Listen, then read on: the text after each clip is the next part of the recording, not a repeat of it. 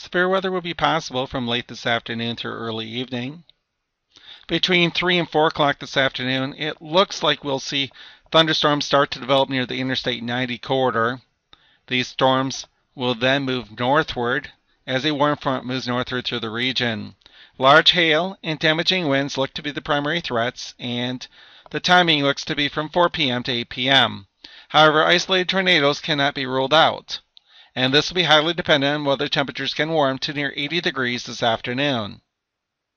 There will be potential for tree and property damage.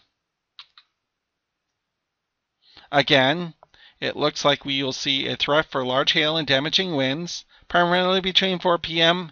and 8 p.m. along and north of the Interstate 90 corridor. Isolated tornadoes will be possible if temperatures can warm to near 80 degrees this afternoon. Stay weather aware this afternoon and evening and have multiple sources to receive weather information.